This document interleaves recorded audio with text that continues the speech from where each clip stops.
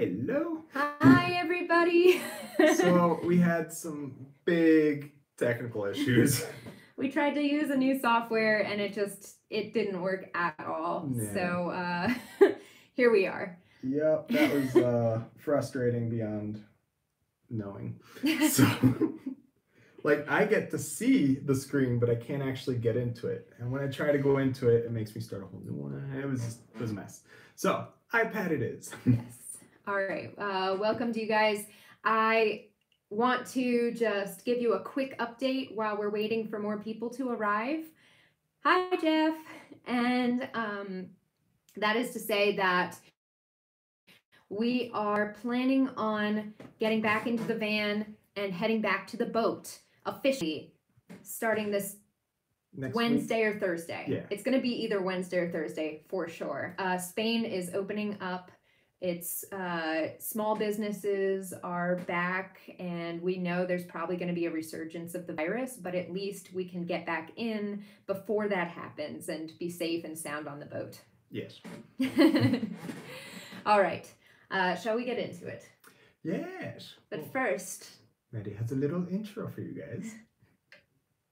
we have to make this official.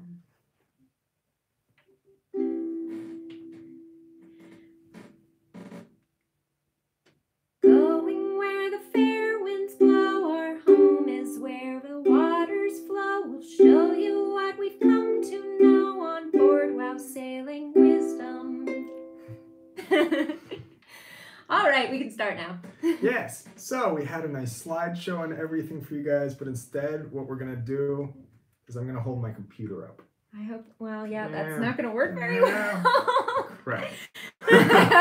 All right. Morning, wind over water, good to see you. So, all right. Well, what we're going to be doing today is talking about our 10 favorite anchorages that we've had all the way from Baltimore to southern Spain. And to start off, we just want to talk a little bit about what makes a really good anchorage. The criteria we came up with are, I think, pretty much universal, and I think you'll agree with most of them. But the first thing is a good holding. I think that's probably the most obvious. Yes, like we want sand or mud. We do not want rock. We don't want kelp. Yeah, none of that weird stuff. Yeah, anything where you can drag is not optimal. So good holding, protected from the wind. And the swell. And the swell, that's right. Yeah, because she gets seasick. So just because the boat's stationary doesn't mean she's not throwing up everywhere. Marvelous. Yes. So the ultimate anchorage for protection would be like a C shape in the lee of the wind. Or actually, the ultimate would be something that's isolated that you have to like go in and like travel through to get in there, because then you have wind protection from all directions and you have swell protection. Yeah, and a lot of these anchorages we're going to tell you about are like that. And then we've got uniform depth. Yeah, so the last thing you want is to anchor on like a little hill in the middle of deep water, and if your anchor drags, it just falls into the water. You're gone. You're just drifting away. So having a uniform depth means that if you drag from one point where you have the proper amount of scope to the next point where you have the proper amount of scope. You don't run issues of running out. Right. And scope is big for us. Yes. Since we're so heavy. So ideally, we like between 10 and 20 feet of depth, because we draw 6.5. So if it's 10 feet deep, we have 4 feet under us. That's right. It's comfortable. Yeah. Which brings us to the fact that the tides are very important as well. Yeah. So a place where the tide changes, if it's a small change, then you don't have to count that much in scope. Like it's going to be, you put out your chain and you're pretty good from there until high tide. When it's a crazy tidal change, it's complicated. Pause. Zamboni, I believe, just said hi from Clarksville, Maryland, which is exciting. That's where Herby's practice is in Maryland. Oh, it's Bezzy. Oh, hey. Hey, Bezzy. Hello. I was like, we must know this person. Yes. Okay. So we need the tide and current to be nice and optimal. Yes. Not high. Not too much tide, not too much current. Yeah. And shore access. is very important too. You need to be able to, like, there are a lot of great anchorages that you anchor there and then you can't actually get to shore on your dinghy because there's a big seawall or just you're in the middle of nowhere. Yeah. There's no shore to get to. Yeah, and also it's good to have access to things like groceries, maybe a little town, a couple restaurants for provisioning and stuff. And then we've got swing room. Yeah, so this goes along with the tidal issue. So if you have a crazy high tide, like say it's a 10-foot tide, that means that you need an extra 70 feet for high tide. Yeah. Which means that at low tide, your chain's like 70 feet too long and you're swinging all over the place. So you need a lot of space. So that way when you swing, you don't hit rocks or seawalls or shoals. Other boats. Or other boats, yep. We've had close encounters with people who anchored too close to us before. Yeah. And then crowdedness goes with swing room. Like you can have lots of swing room, but if everyone's crammed in there, then... Yeah. So ideally you want an anchorage that has a lot of room and isn't very crowded. Yep. And that's actually hard to come by because the best anchorages everybody knows about. And so they do end up getting pretty crowded. And then you have to worry about hitting other people and other people kind of not doing the right things because there are always those novice boaters out there that aren't quite up on the anchoring and you never know. Yeah. If you ever hear someone yell out, "I'm going to park here." It's not good. Get your fenders ready. All right. So, shall we begin? Yes. So, our number one anchorage. Number one. Is West Palm. And there we go. There's us. So that's West Palm. In West Palm Beach. Yes, West Palm Beach, Florida. This is in the ICW. And it works. Okay, so the anchorage is our favorite anchorage. You can see there's boats everywhere, but if you anchor between these two piers, it's actually huge. Like we let out about 200 and some feet of chain and there wasn't an issue. And the great part is you don't need a motor for your dinghy. So then you don't have to worry about someone stealing your motor while you're on shore. So there's a really strong current, which isn't so great, but it's either going this way or this way. So literally when you let go from your boat, you just drift into the pier. And then when you leave on the next tide to go home, it's back in. You will swing a lot. That's one thing you'll find anywhere in the ICW, pretty much. Lots of current. There's a lot of current. But this was especially ideal because the city of West Palm is incredibly accessible. And right here. It's right here. And there's a free bus that'll pick you up at the pier. And take you to Publix, which is a really good grocery store. The grocery store, yeah. And next to Publix is a movie theater.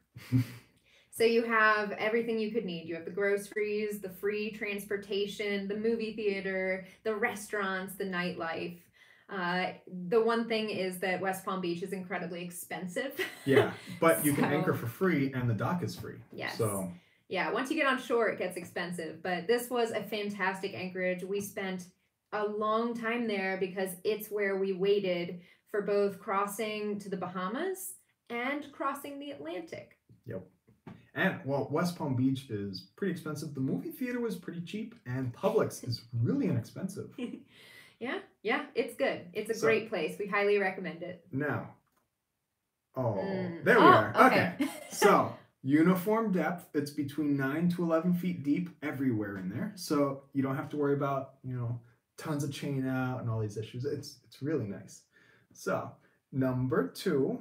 Number two is Harness Creek. Now, we didn't go far from home to find this one. This one's actually in Annapolis area, South River. Yeah.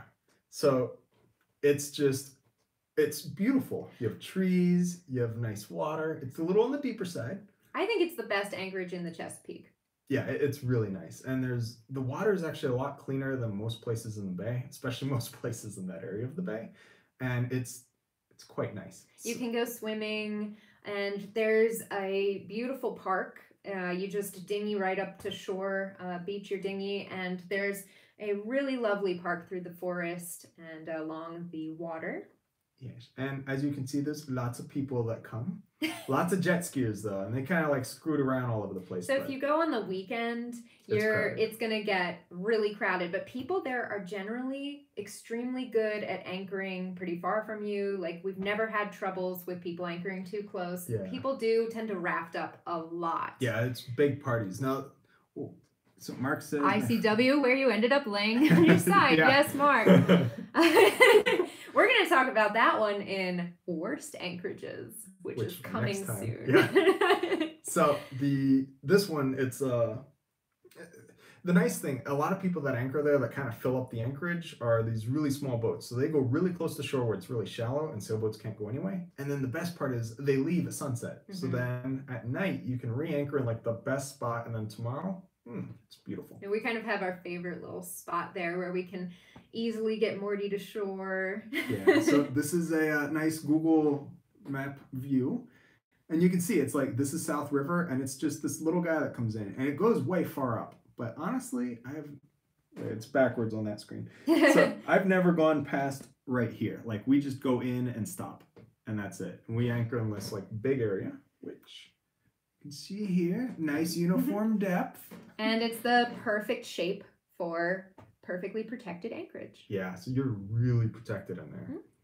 And the Chesapeake Bay actually is very difficult. A lot of sailors say it's one of the most difficult places to sail in the world. And people do come from all over to sail the Chesapeake. Yeah. And in all honesty, I think the reason it's so difficult is because there's so many shoals and the water is so murky that you'll never see the shoals. So you're literally just sailing along, having a great time, and then you stop. There's also the squalls. Oh yeah, the squalls are bad. It's like it's a lot like the Med, where you'll have very choppy water with small waves, but they come really fast and they're very close together. And then these squalls come out of nowhere, 15 minutes hell, and then you're fine again. Yep. So our place number 3 is, would you like to say it? Okay. Bermuda, but it's a very specific place in Bermuda. Yeah, so Bermuda's we are big archipelago. Yes. And I just look at the water. It's beautiful. It's like clear blue. This is rainbows. This is such a picturesque anchorage, and it's ideal because because A, it's just so beautiful, and B, there was fantastic holding. We were there for 4 days. We never worried at all about drifting away. Or dragging anchor, and it's in St. George's. So Did I say that right? Yes, so it's the most northern part of Bermuda. So Bermuda is actually hundreds of tiny little islands, as you can see. 1 island, 2 island, 3 island, 4 island, 5 island, 6 island, and so this is called Town's Cut. It's super narrow. It's literally really hard to get through there. Yeah. I will say. We actually, I'm sorry to interrupt. No worries. We actually had to get... hey, John. Hi, John. We had to get towed in because the weather was extremely bad when we arrived. It was like really bad, and we were nervous about it was Town dark. Cut. It was so yeah, a guy let us black, middle of the night. Yeah, that was the thing. We didn't get... Did we get tugged, or did he just navigate in front of us? Yeah. Yeah. He was like right in front of us. Yeah. Which is good because it was like... So it's like pitch black and the lights are backwards. Thanks, Tilo. Yeah. Hey, good to see you. Oh, real quick. Big shout out to Tilo. Thanks again for lending us your apartment. It's been incredible, and we're really going to be sad to leave it in on Next either week. Wednesday or Thursday. Hopefully we will actually be leaving it, but it's going to be very bittersweet. Big thanks to Tilo. Yeah. So with Bermuda, you get through Town Cut. Now, Town Cut, the cut itself is literally 1 cruise ship wide. Yeah. So if there's a ship coming, you got some problems, which is why you have to radio ahead to make sure it's good to go and all those fun things. And you can see really deep, bunch of coral. You get off course, you're either going to run aground or crash into coral and rocks, and you're done. And then beautiful anchorage. And it was the town of St. George. Is it St. George's or St. George? St. George's. I can't remember. Okay. The town of St. George's is a lovely town. We really preferred it over Hamilton because Hamilton's like a big, bustling city. And for It's cruisers, super touristy. yeah, for cruisers, St. George's was very accessible. It even had a supermarket that had discounts for cruisers. Yeah, if you told me you were on a boat, it was, I think, 5 or 10% off. It was Yeah, nice. they're very cruiser friendly there, which I think is super important for a good anchorage. Yeah, so if you go there, say hi to Valerie for us. She's at the grocery store. Yes. Okay, next. So next is Oriental, North Carolina. Oh, just beautiful as well. I can't wait to go back there, honestly, guys. It's off of the ICW. Yep. So, well, one of you guys mentioned that the Chesapeake, it's nice because little tide and little current. That's very true. But Oriental has no tide. Like zero. I do not understand it because just outside in the Neuse River, there's tide. Yeah. But inside there, it's like Shangri-La. It's like perfect and happy and just so pretty. So we ended up actually setting a Bahamian mooring while we were there because we had a lot of issues in Oriental, not because of Oriental, but because our motor broke down there. Yeah, so our little controller to the motor just stopped controlling our motor. So we went to leave after being there for a week and then it didn't go. And you know that we don't love motoring at all if we can help it, but we were in the ICW and we weren't about to get anywhere without our motor. Nope. So we were stuck there for 3 weeks, I think. Yes. And we never had any problems with the anchorage. And this is actually the free dock. Free dock. You can be there for 24 hours. Well, no, that's the free dock. The free docks, you can be there for 24 hours, but they're about 4.5 feet deep at them. So yeah, we couldn't fit. We didn't get there. So the whole area of Oriental, when we look on the map, there's this little breakwater, which is, we're anchored in here. And then the dinghy dock is literally that little guy sticking out right there. So you just row over to it and then come back. Now, the only issue with Oriental, if it shows up, it's going to say it's about 6 feet deep everywhere in the anchorage. And that is 100% true. It's a very, very soft mud. So we our just keel just like yeah, that was it was worth it. Yeah, it was great in there, and we're gonna go back into that. Yeah. When we were leaving there, we actually had to thrust a bit to like push the mud up. It was fine, soft mud, and we were actually a really cool feature about that anchorage is that we were over Thanksgiving, and since we were stuck there, we decided to travel to see some cousins and aunts and uncles who live in Charlotte, North Carolina. And there's a camera that looks out onto the anchorage. So you can literally check up on your boat if you're not there. Yeah, so the town has a website with webcams looking at the harbor from like a bunch of different angles. And yes, we did. John said we did a lot of depth sounding in the ICW. Yes, that is accurate. Every place was 6.5 feet. We right there. But so there's this website. It's towndock.net, I think it is, and it's Oriental's website. Like they have everyone's birthday, like just everything going on. And it's really cute. Yeah. It's a tiny town. It's an awesome town. Yeah. The town is full of ex-cruisers. Retired cruisers. Yes, former cruisers and world travelers. It's like this little town. Ooh, it's thundering. Yes. Oh, dramatic.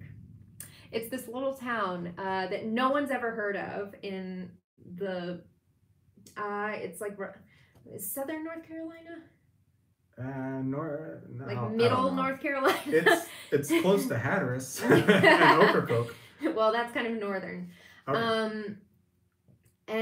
But the people there are so worldly and kind, and would just come up to us in a restaurant and start talking to us. Well, so it makes sense because they knew we weren't from there because they know everyone who lives there. So therefore, we're new. There's a new boat in the harbor because everyone checks the website. Yeah. And literally on the website, it'll like, these are the new people in town, and like, go say hi to them. And it was neat. Hello, Christine O'Neill. Oh yeah, hi, Christine. Yeah. So I mean, the other great thing, and then we'll get off Oriental, but there's just so many good things about Oriental, is that when you go up, right from the dinghy dock, the first thing you come upon is the ship store. Yes. And they have bikes out in front that you can just borrow. But literally, there's no money. And the funny thing, I asked them, do I need to bring my own lock? And they're like, what for? Why would you lock a bike here?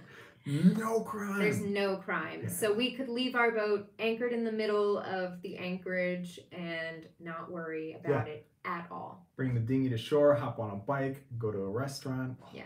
It was idyllic. Monday was sushi. Thursday was singing and pizza. And, oh yeah, every day had something different. Yeah, it was cool. Yeah. So that's as you Oriental. can see, we really like Oriental. Yeah, we're excited. That's probably our favorite stop in the ICW. Yep. Now, next we have doom doom doom doom.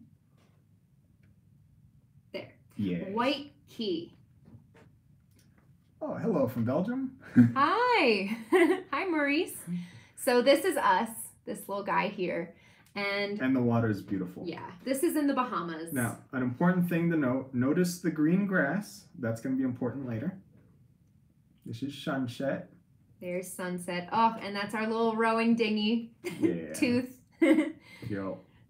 And this is when a Google worker is on acid while they're coloring the islands in the satellite view. Because as you can see, not too green there. And the other important thing, here it says that that's Saddle Key. But on Navionics, which I trust more, that's White Key and Saddle Key is down below. So, this place. So, this was an amazing place. And before we had mentioned that for us, an idyllic anchorage would be near some town or community or something.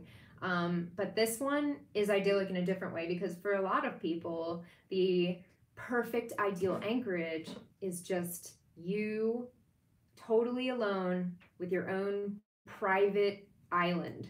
Yep. And that's what this one is. Yeah. So while we were there were three, it was us and two other boats. So we were 3 boats in the anchorage. We never saw the other people. They were so far away. And then everyone had their own private island that they went to at sunset. It was just... We had a picnic on the beach. It was just us. And it was in the Berry Islands. Yes. So a lot of people don't go there because they're not commercialized. A lot of the islands in the Berries are actually owned by cruising companies. So like cruise ships. Yeah. So you can't like go on the islands, but we found this perfect spot and it was just the best introduction to the Bahamas and their beauty and wild. Yeah. So Wind Over Water was telling us about Devil's Key, that was their favorite. And Devil's Key is literally just south of there, but it's too shallow for us to get in there, so we didn't go to Devil's Key. We didn't. So. Yeah, but this was perfect for just if you enjoy being totally secluded, which is great right now. Yeah, social isolation. Oh, by the way, today is the last day we're having a sale on the social isolation shirt. Oh yeah, you guys so should definitely there's a check it out. coupon code. It's COVID-19 because I have a twisted sense of humor. You get 25% off the shirt, so the shirt comes out to be like $17 instead of 20 something. Yes, and you can find that in the link below any of our videos. Yep. Yeah. All right, so now getting into this beautiful place is terrifying because so you come in from the bottom it's here. Not that terrifying. Oh, it was horrible. Like scariest thing ever. You were terrified. I was fine. Yeah. So you come in, you don't actually see this gap. This looks really big, but in reality you just think you're heading towards rocks. And then there's like all these reefs that you're going past. And it's just so scary. And then you come in and then anchor. And but the beauty of the Bahamas is that the water is so clear. You can have one person standing on the bow kind of checking to make sure that you're not going to hit a rock or a reef. Yeah. And that's what we did. I would stand on the bow and kind of yell out and point at things. Yep. Now, our system is we point at danger, not point at the direction to go. Yeah. And that's a really important thing to make clear because otherwise you're going to sink. So it's true. Whoever you're sailing with, you have to come up with a system that you both agree on that works well for you. Yeah. And if you're crewing on a boat, whatever they want, it's their boat. Yes. So place number 3, or actually anchorage number 6. Yeah. Woo, we're flying through these. Pig Beach. Staniel Key. But the pigs. Yeah. So this is us. Yeah, right there. Behind my head. And then that is a giant boat that we look like the dinghy too. Yes. So Staniel Key was probably after the berries, are definitely one of our favorite anchorages in all of the Bahamas because, well, for a myriad reasons. The first one was just the access to so many awesome things. There was access to a cruisers kind of party beach, great cruising community there because it's one of the most popular anchorages in the Bahamas. Yep. There's because of those pigs. Yes. Which the pigs aren't a good reason. We were to go very disappointed about the pigs themselves, and you can rewatch any of these videos if you feel so inclined. We're gonna include the links to the videos that have these anchorages in the description later. That's a lot of work. Yeah, it's happening. Okay. It's happening. I know what I'm doing after this video ends. So, if you're interested to see our video on the pig beach, we do go travel there and see the pigs. And yeah, I was really looking forward to it, and then when we got there, it turns out that the pigs are farm pigs that are just brought there because tourists want the pigs. And the pigs, unfortunately, have an incredibly small lifespan because they're eating sand all the time because people feed them in the sand. And drunk people also lead to their short life. Yeah. Yeah. And the people honestly, it's very touristic. The pigs weren't great, but the people watching of the drunks on the beach was really good. But if you just go around the bend with your dinghy, there's such incredible beauty, and that's where Staniel Key is. Yes. And let's put up the map. Oh yes, how convenient. So the water is so clear that you will actually see your boat's shadow under it. Mm-hmm. This just happened to be, actually, there's the mast shadow on the seafloor. It's beautiful. Yeah, it's just a beautiful anchorage. Okay, so this is the place. So this is where we anchored. And then here is the pig beach. That's Cruisers Beach, and then this beach, nothing was on. So if you want complete isolation, that was your beach. Cruisers Beach was cute. There's like, there was like a woman who did exercises in the morning there. Yep, so you go in the morning, do your workout. It was really, really cute. And then go back for sundives. So then you go around this island here. Yep. And this is Staniel Key, and that's where I think the magic really is. That's where you can find the what's it called? Thunderball Grotto? Yes, Thunderball Grotto, the best thing in the Bahamas. Yeah, the Thunderball Grotto is like right here. It's like right in the middle on your way across. You just dinghy right up to it and so amazing. Wear your snorkel gear, and you go in at low tide. Yeah. Go in at low tide. Go in ideally around like low slack water as the tide's rising, and when it starts getting too high, then just get out of there. Because there's an incredible current in there. Yes. Which makes it really difficult. And unfortunately, because of humans, there's a lot less fish and coral in there than there used to be, but it's still incredible, and the fish will just surround you. Yeah. So if you don't shower for like a couple days, they'll like nibble off your skin. And then if you just go a little bit further on into Staniel Key, there's a great place, little beach to beach your dinghy. And then you go in and there's a restaurant and 2 grocery stores and a dump. Yes, the dump was hilarious because you wonder, where do they put all their trash? And one guy at the marina told us he wanted to charge us like a lot of money to take our trash to the dump because the dump was 20 miles away. And I'm like, your island's not even a mile long. So it was like a 10-minute walk. We walked to the dump. We just followed the smoke. Yeah, it's literally a burning pit of trash. And you just dump your trash in. And there was like an old airplane in there. It was kind of weird. Yeah, it was odd. Yeah. But anyway, so coming into Staniel Key, you can see all this beautiful sand and then ocean. And that's important because on the charts, that is the ocean and that's the shelf. So if you try and come in from this way, you can see it's like a maze, and you're probably not going to have a good time. So you don't really want to come in from the ocean on this area. You want to go in like more around Compass Key. But this place, you come in from the other side, the leeward side, and you just sail right in. And everything is all like 20 feet deep everywhere. And those giant super yachts that were there, they have so much light on them that we actually sailed in at night, and we don't come into anchorages at night as a rule. Yeah, like ever, because people don't use their anchor lights. Except for that one in Bermuda.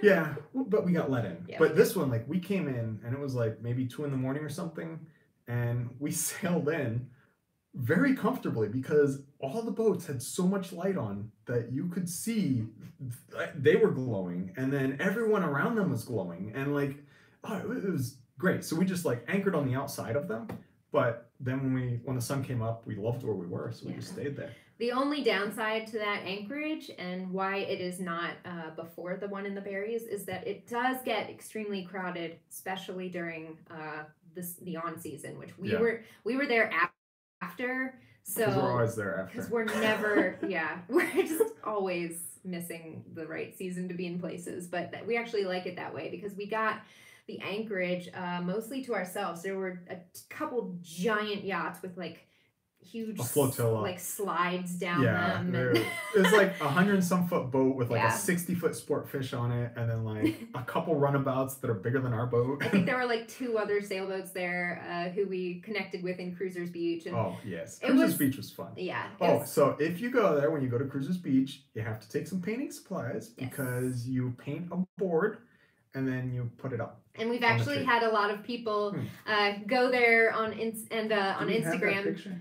I don't think so. Tag us in their picture where you can still see our little rigging doctor post on the tree where I painted it. Yeah, Maddie used good paint, so it's still there. Yeah. Well, the others are still there too. The ones from the other cruisers. Oh, yes, but they also, like, a lot of people use like Interlux paint. Yeah, that's true. That's like really good quality paint. Maddie used I used my painting acrylics. Indoor paints. Yeah. So it's amazing that they're standing up, and they've been through a hurricane. They have. Yeah. And they're still there. So thanks to anybody who has sent us a picture. It's always fun to see.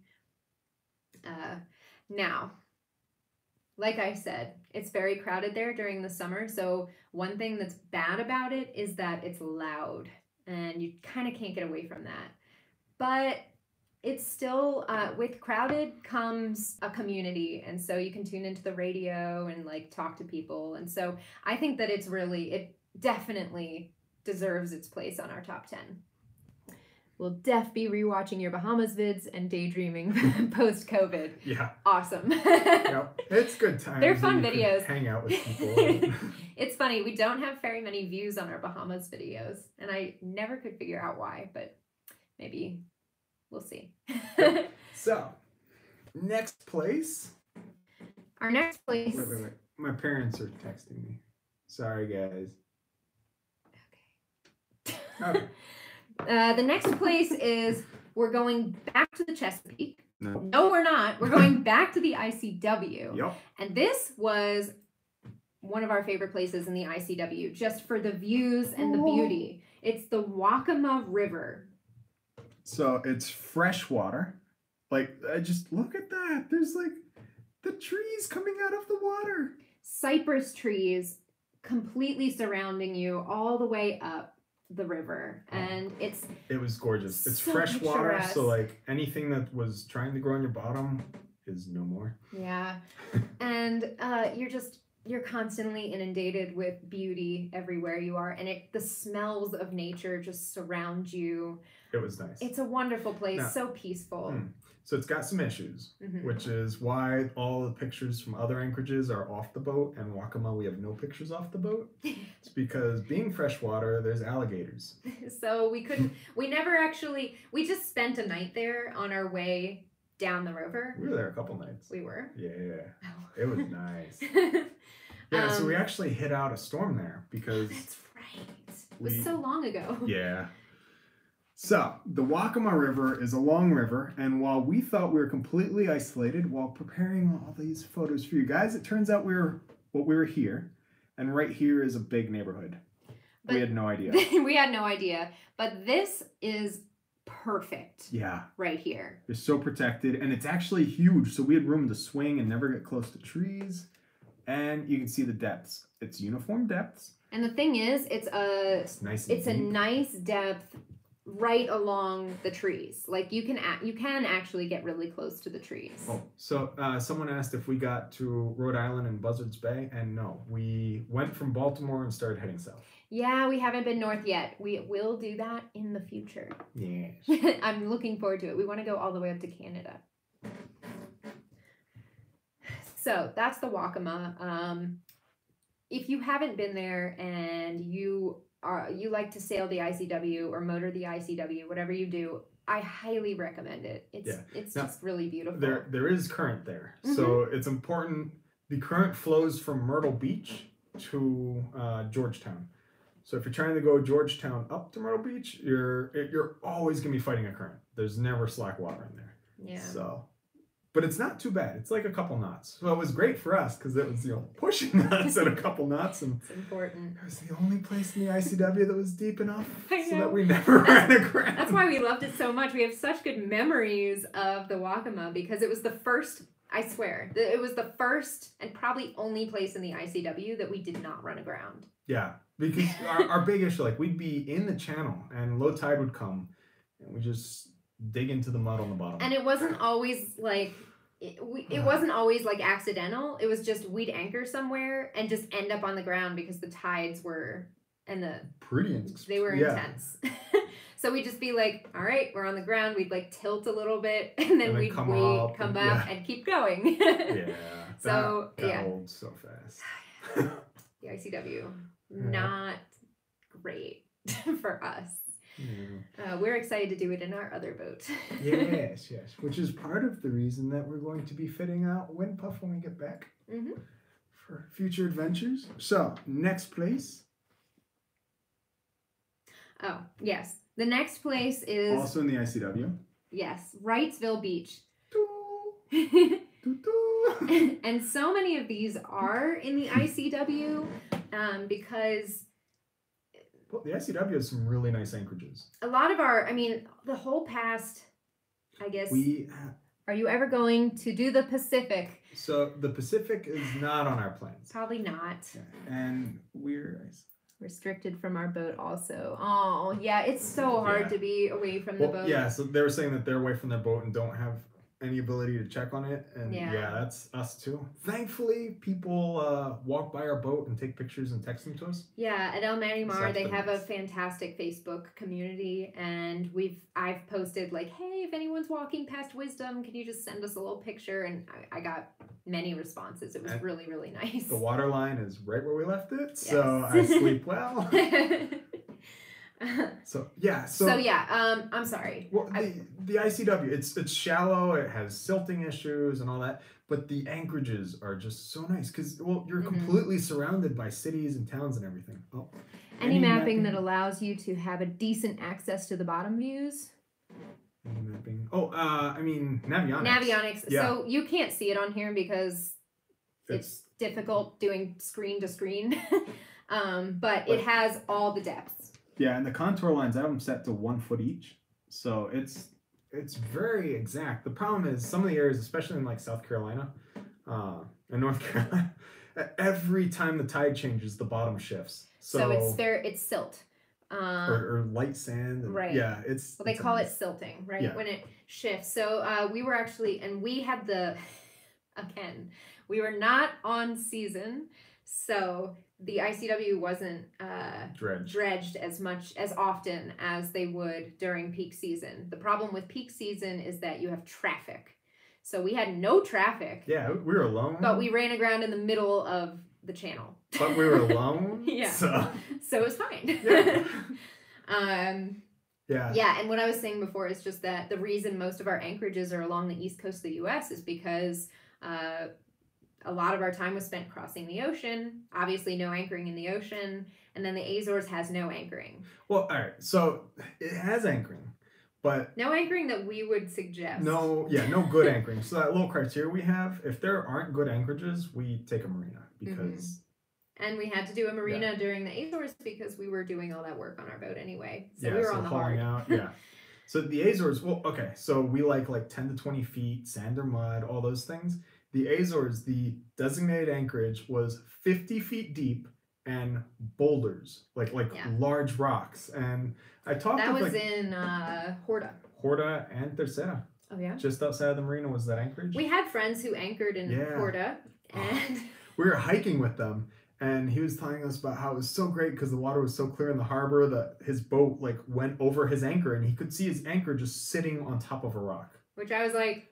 I'm thinking, wait, why are you up here hiking? You didn't he's like, oh no, it's fine. Chain's hooked around some rocks down there. I'm like, Because the problem is, like, what if he drags, or what if someone drags into you? Like, Yeah. oh no. So we didn't do that. We did a marina.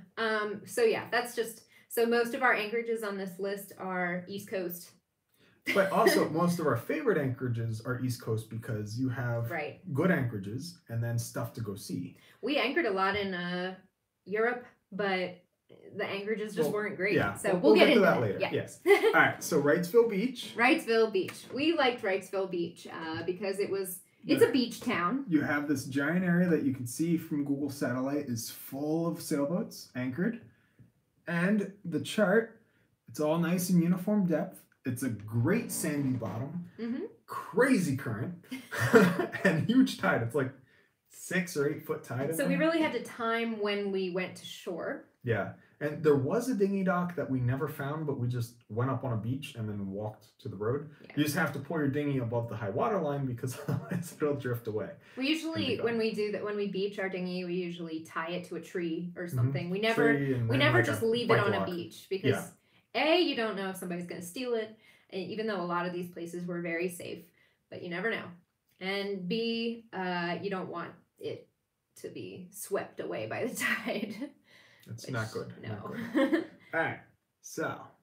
And that was Wrightsville Beach. And we also liked Wrightsville Beach because there were a lot of cool restaurants.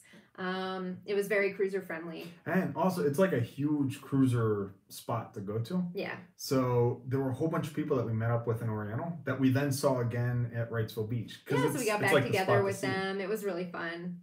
And it's in North Carolina as well. So the next one. We've got Back to the Chesapeake. This one is Back to the Chesapeake. Yes, way in the Chesapeake. So this is Oxford. It's beautiful.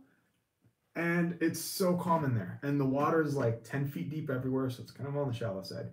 But the tide's only a couple feet, so it's not really bad at all. Not at all. And the bottom is just like sticky mud. So it's a perfect safe haven for any squall or storm that could be coming. Yeah. It's like the water is like glass. Yeah. Yeah. And it's a beautiful sail to get there. It's just a really pretty part of the Chesapeake. Oxford itself is a really cute, quiet town. There's like 2 restaurants. It's a lot of old people. It's a lot of old people. Herbie's my grandmother lives there. Step grandmother lives there, and she's super sweet, and we love visiting her. And Oxford is just, it's a wonderful place to just relax completely. Yeah. And not worry about anything like dragging. Yeah. So this beautiful anchorage. So you can see, you come in the Tread Avon River and then you like pop into this thing and you just anchor like in this area. Because actually all of this is way too shallow for any boat to ever imagine. And here's the chart. So you have complete protection from like all directions. It's just so nice in there. And really good is somewhere up in this area, there's an ice cream place. And I love ice cream. The ice cream there is like exceptional. Yeah, it's like Scottish creamery. Yeah, something. Especially Herbie is like really into ice cream. I'm gonna close the curtain a little. Oh, are we getting a bad glare? We're getting a huge glare. Oh. Yeah. It's doing strange things outside. It's raining really hard, but it's sunny. So I'll bet there's a beautiful rainbow. There is. There is? Yeah. No, I didn't really look for them. Okay, well, I love rainbows. Ice cream! Yeah, ice cream's really big for us. Yeah. Well, all right, so my issue is our freezer can't hold ice cream. Or it can't keep ice cream from melting. Yeah.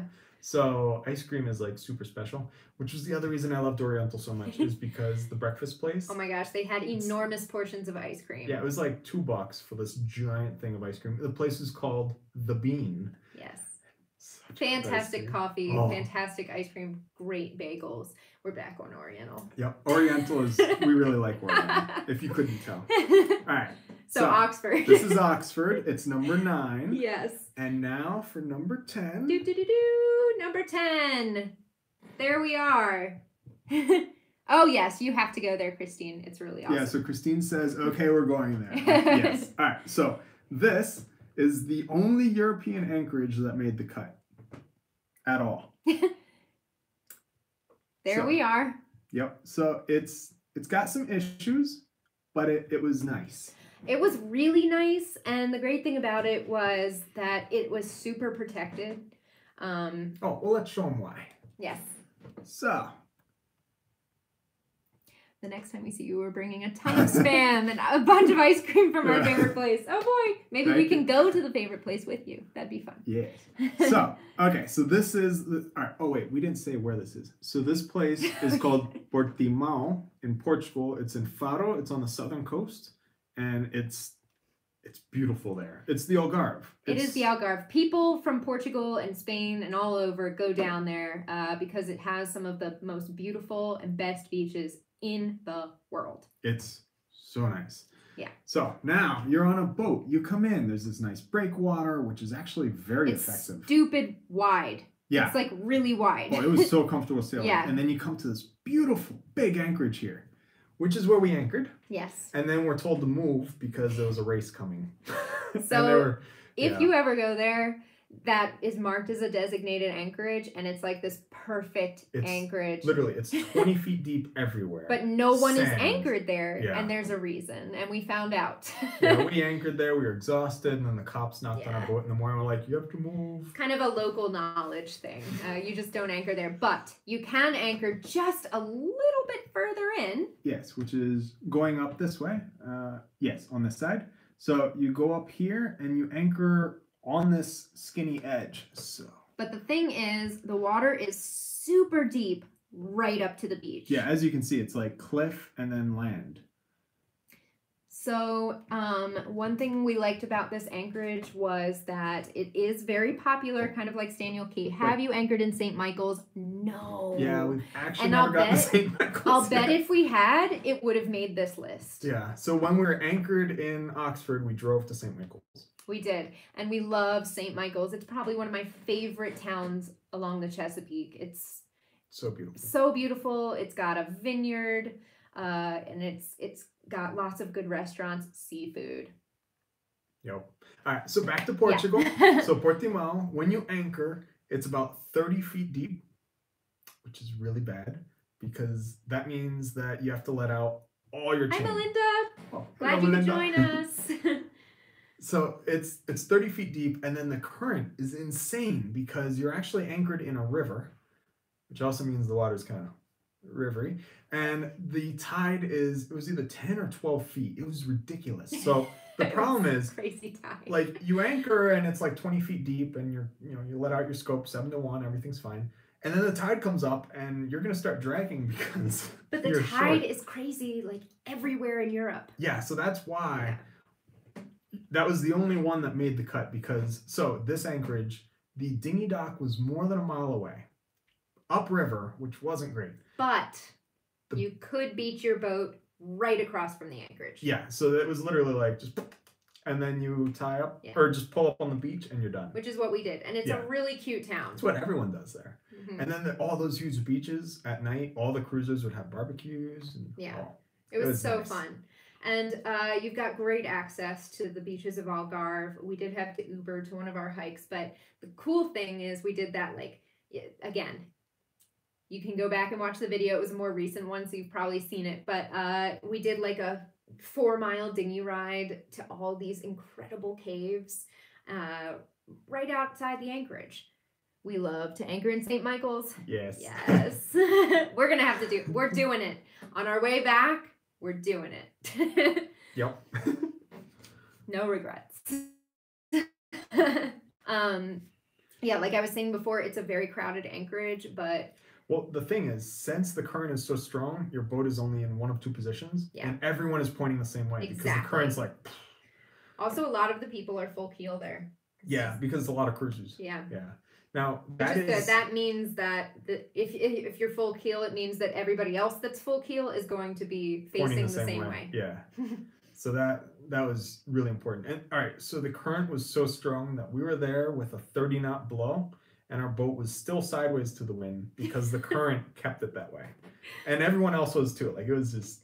But we were comfortable. Like, I've been in anchorages where I actually threw up. Because the seas were so bad in the anchorage. But in this one, we were in that blow, and I was totally fine. Yeah. And then the other great part is when it's time to leave the anchorage, you just wait for slack water, pull up your anchor, and the current will just spit you out. Like, it's true. It's quite easy and convenient. Yeah, Portimao was a really, really cool place to go. If you ever have plans about crossing the Atlantic or even chartering over there, I highly recommend Portimao. It's a great cruising community, and there is a ship store. Is there? Yeah, that's where we got our dinghy up with. Right. Okay, they have a great... So, our dinghy motor died, died a long time ago. We realized it was dead in Portimao. Because we needed it again. Yeah, so we rode with oars in an inflatable, which was fun, like a mile up the river. To that dinghy dock. Mm-hmm.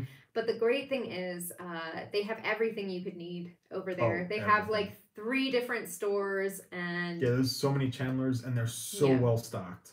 Yeah. But the thing you have to remember about anchoring there or anywhere in Europe is that you do need to have an day signal. Anchor ball. Mm-hmm. It's a day signal. Day signal, yeah, which is something that we knew about for like big ships. Well, all right, so it's something you read about doing. Yeah. Oh, we love watching. Wrightsville, fun watching the surfers there. Yes. Yeah. Aw, you guys did Wrightsville too. So you're supposed to have an anchor ball, which is this little black sphere that says I'm anchored. The same way that when you're sailing, you're supposed to have an inverted cone, which nobody has because you have your sails out and you're obviously sailing. But it's all these day signals that tell people I'm motoring, I'm anchored, I'm aground, all sorts of things. In the States, no one does it. I mean, people don't even do anchor lights in the States. Which is really annoying. Huge pet peeve of mine. But in there, everyone had anchor lights on at night and little anchor balls by day. So we now have an anchor ball because we're in Europe and, Yeah, and the anchor ball is actually really useful. Yeah. Because you can see from far away if these people are anchored or not. Yeah, so all we do is we just set it up. We tie it to our staysail halyard and just hoist it up. Yeah, it was great. And we were able to get it at the chandlery. Yep. And they're really cheap. And all prices in Portugal are like 90% of what they would have been in the States. Like you pay like 10%. It's so cheap over there. Oh. Portugal is an excellent place for cruisers for that reason. I mean, everything is so inexpensive. Did you know we really like Portugal? Yeah, we love Portugal. Yeah. So guys, that is any plans of sailing into the Venetian Lagoon? No. All right. Agreed pet peeve. Last time we anchored in the Key Biscayne, 80% of boats didn't have anchor lights on. Yeah, it drives me so. And what's worse is when you tell people like, hey, you should have your anchor light on. Apparently in the States, if you're in a designated anchorage, you do not have to burn an anchor light. Which is...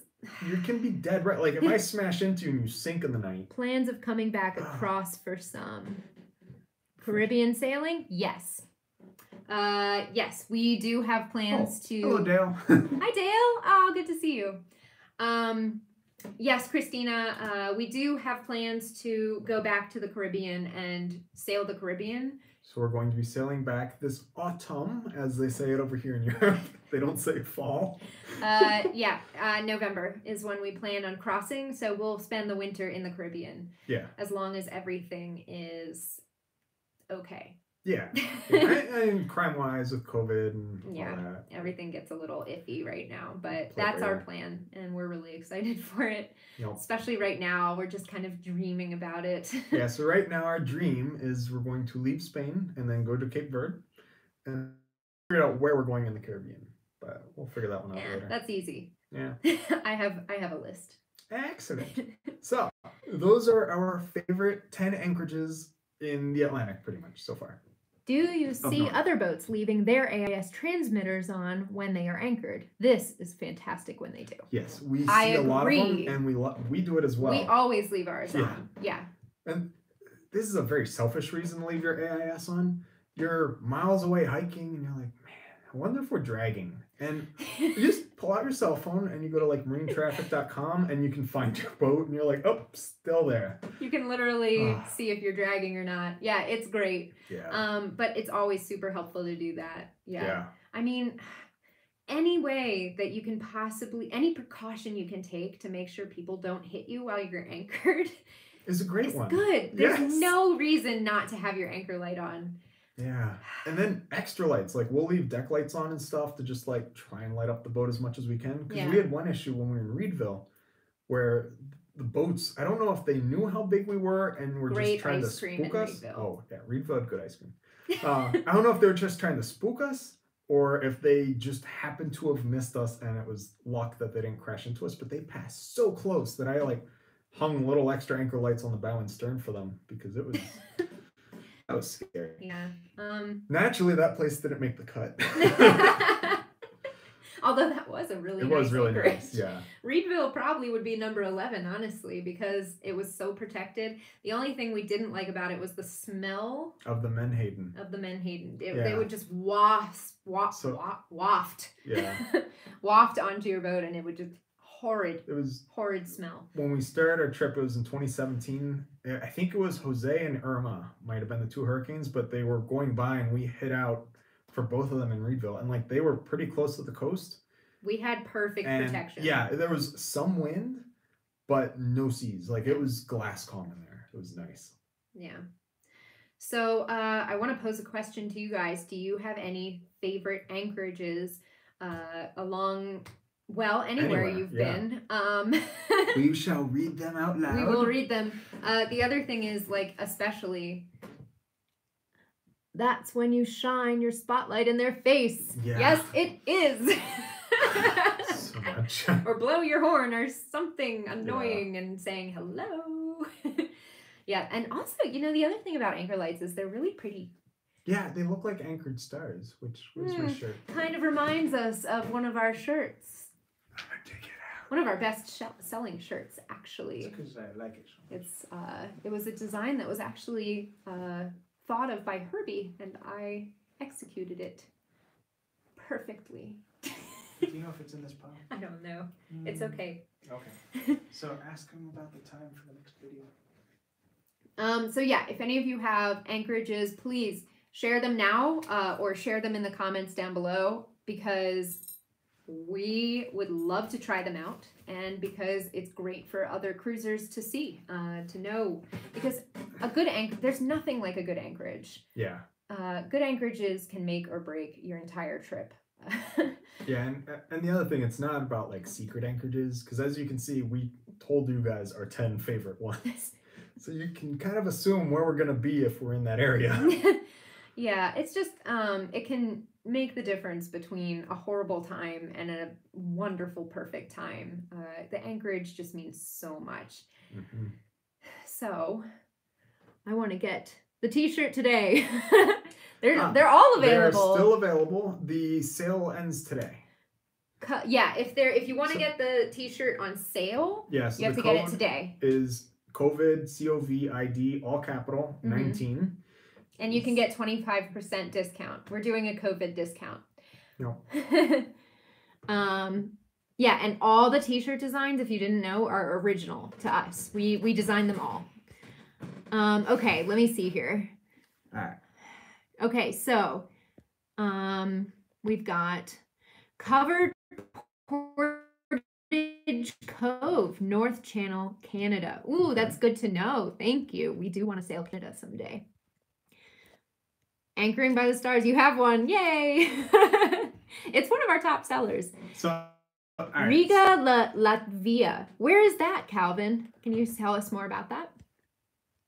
Latvia. Love a few Georgia anchorages. Big and Little Tom Creek, as well as Wally's Leg. Great places. We're going to write that down because we really want to go into Georgia this time when we're going back to Latvia, the country. Cool. So Dale was asking if we have plotted our route back across the Atlantic. Yes. That we always. Yeah. So it's not going to be a live video because my computer doesn't want to cooperate with that. But so I'm going to do a recorded video of like the route planning to go from Florida to Europe the whole way by sail with no motor, because that's kind of a thing that we did. And if you plan it by motor and then your motor gives out, yeah, all your plan, you're kaput. So always good to plan a route keeping in mind that you may not have a motor. Mm-hmm. That's the smartest and best way to do anything.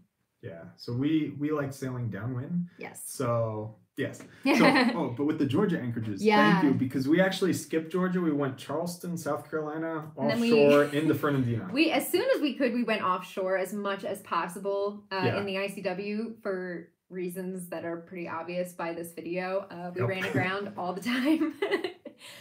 So we skipped all of Georgia because Georgia is like super meandering and the 8-foot tides. Yeah. Oh, Corsica River. Oh. Hi, Warren. Okay. 4 to 5 great places. Oh, that's nice to know. Yeah. Thank you. That's great. Sweet. Yeah, we will be doing a lot of Chesapeake sailing when we get back.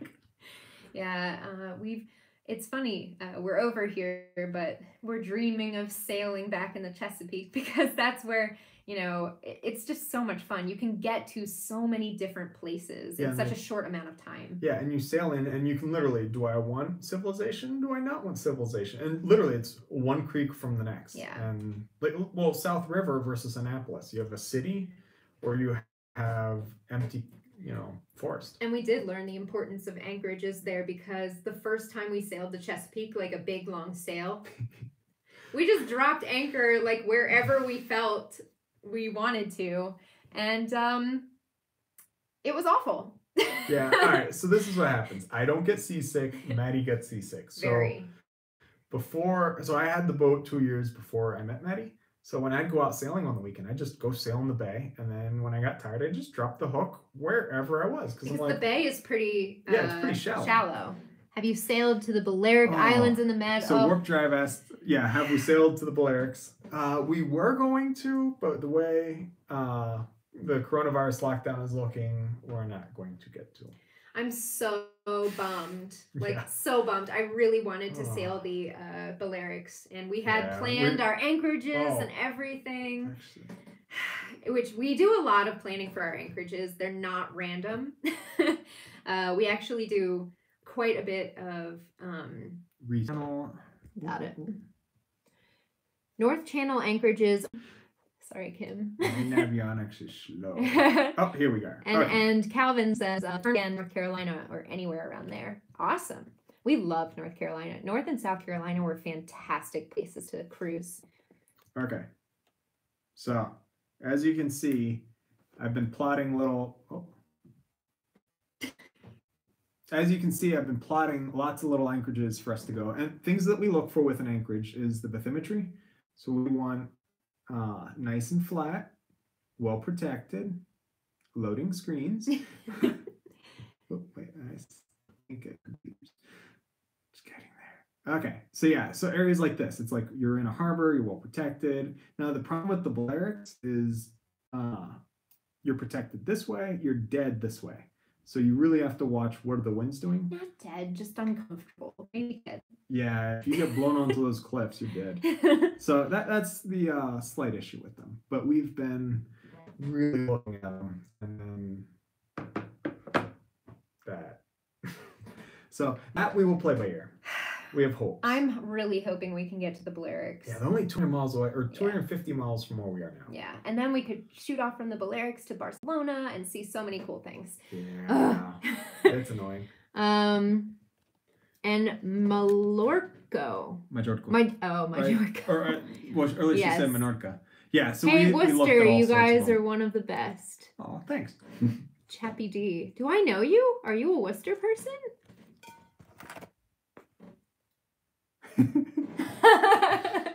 Go Scots! I went to college at the College of Worcester. In Ohio, so that you guys have some context to that, and she's not just crazy. Yeah. And I'm also in Hufflepuff House. That's important. Go on. He's a Slytherin.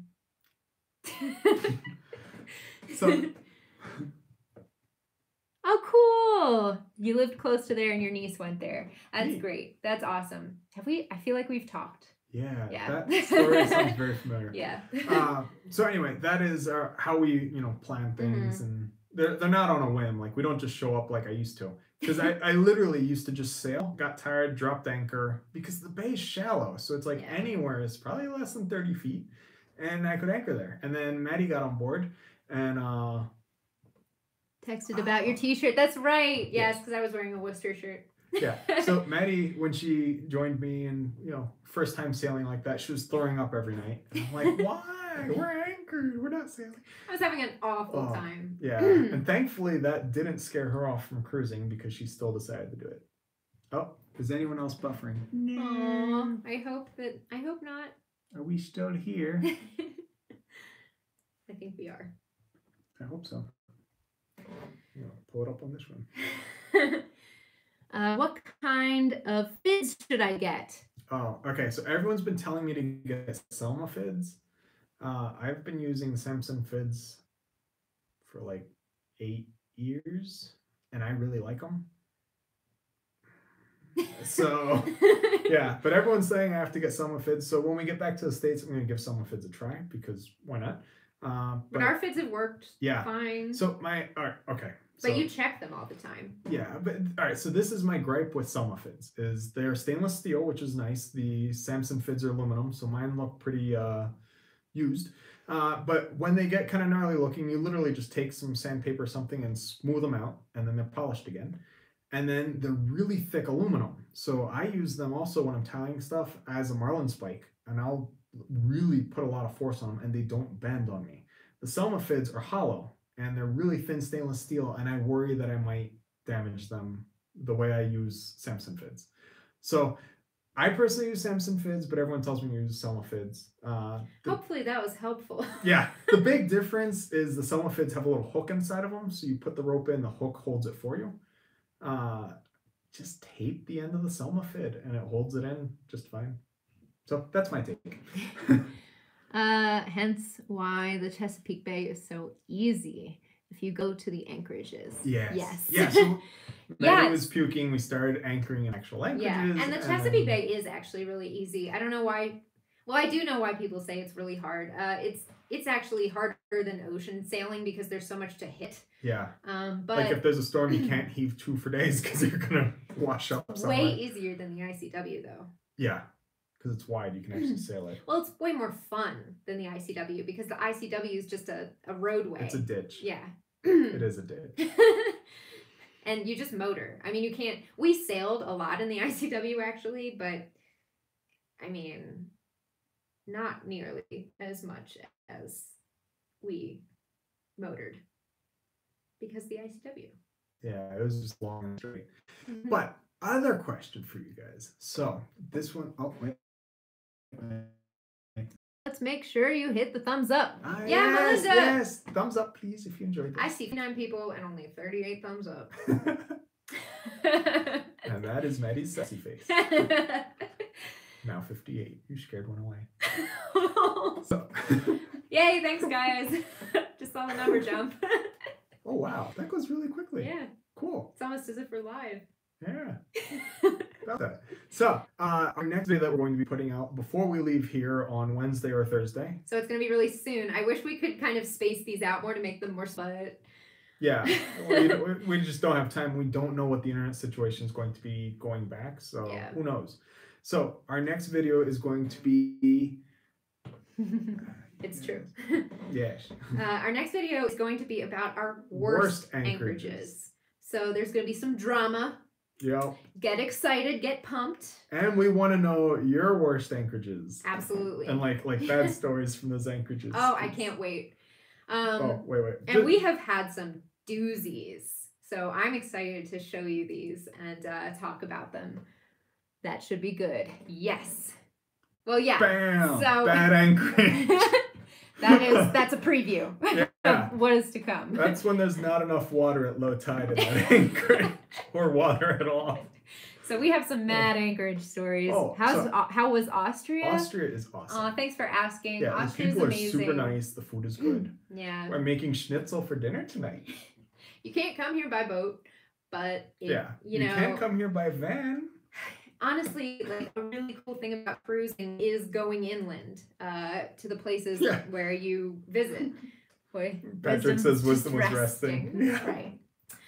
Okay, so while that was a horrible day when the We'll water, talk about it. okay, Don't ruin it. it was fun. Austria has amazing hikes. We've been taking advantage of all of the beautiful countryside and mountains and outdoors, fresh air, the freshest air. So and nice. We've just been totally blessed to be here. Yeah. And we're going to be sad to leave. Yeah, But I miss the boats so much. Yeah. Yeah. So we don't know if we're gonna have internet, so we're going to be having. Oh, did we have to give up your van? No, the van actually, is still in the parking lot. We couldn't give up the van because there's no place to return it in Austria. So we still have the van, and that's one of the reasons we have to leave as soon as possible because we're still paying for the van. And the van's expensive. The van is not cheap. So buy those shirts. Yeah. So are we going to Greece? The answer is not anymore. We were going to be going to Greece, but those plans were foiled. So actually, a little spoiler for you guys that are watching. So the videos that are coming out next week. Nope. The week after next, yes. 2 weeks away, is when we leave Gibraltar to sail directly 1,000 miles to Sicily. Wait for it. You have to wait for it. It's getting there. We were going to go 1,000 miles through the Mediterranean to Sicily in the winter. Along this route, little green fishy guys, because I like to use the fishy ones because they're green and cute. So we're going to do that. And then we were going to be able to go to Greece. But things happened that you'll see in the video. Yes. Can't ruin it. Things happened which videos. Make it so that we cannot go to Greece anymore. Yeah. But we will be going to Greece someday. Probably not by boat. But probably with kids. Yeah. Greece looks amazing. I was really bummed. But it was because of that we were able to do this van trip. Mm-hmm. Which got us into Austria. Which, I mean, I can't imagine being stuck in Greece during COVID. Or Italy. Or we would have been in Italy, guys. Yeah, we would have been in Italy right now. Yeah, we would have been in Italy. Like, people say things happen for a reason, and most of the time I scoff at that because it's a really annoying thing to say. I say it a lot. But, oh my gosh. Thank goodness we didn't make it to Sicily when we did, is all I have to say about that. Yep. So guys, tune in next week for... Actually, in a couple days. It's going to be Monday. Is it? It is? Yeah. Not Tuesday? Okay, real quick in the comments. Do you guys want Monday or Tuesday? We'll wait. Try Alexandria and take the trip to the pyramids. We will be doing that. Yes. Tuesday. Okay, 1 for Tuesday. Good. So far, Tuesday 1, Monday 0. Looks like Tuesday. Oh, yeah. So that was the second question. It's probably going to be... Time? So we hope that noon... The thing is, we're 6 hours ahead of you guys. Well, it depends where they are. Oh, that's true. If you're on the West Coast, we are 9 hours ahead of you. Yeah. Tuesday would be fine. Great. So 2 Tuesday. All right. So it'll be Tuesday. Does this same time work for you guys? We know that you guys have work. A lot of you have work. Because weekday. But it's hard for us to do later because right now, for instance, it's 7 o'clock. Anytime down East Thunder. Yes, this is current time. Yeah. 7 to 1. So it's really hard for us to go later. And we try to do it during like East Coast lunch break. Mm-hmm. Perfect. Okay, Estrella. So, thank you. Working from home, so any time is good. Awesome. Okay. So Tuesday at noon for you guys in like the New York time zone area. Yeah. Eastern Seaboard. We're really excited about this one, guys. It's gonna be so much for fun. Us. Yeah. So have your stories ready for what has been like your worst anchorage. We're gonna read the comments out loud. That way people can all enjoy that.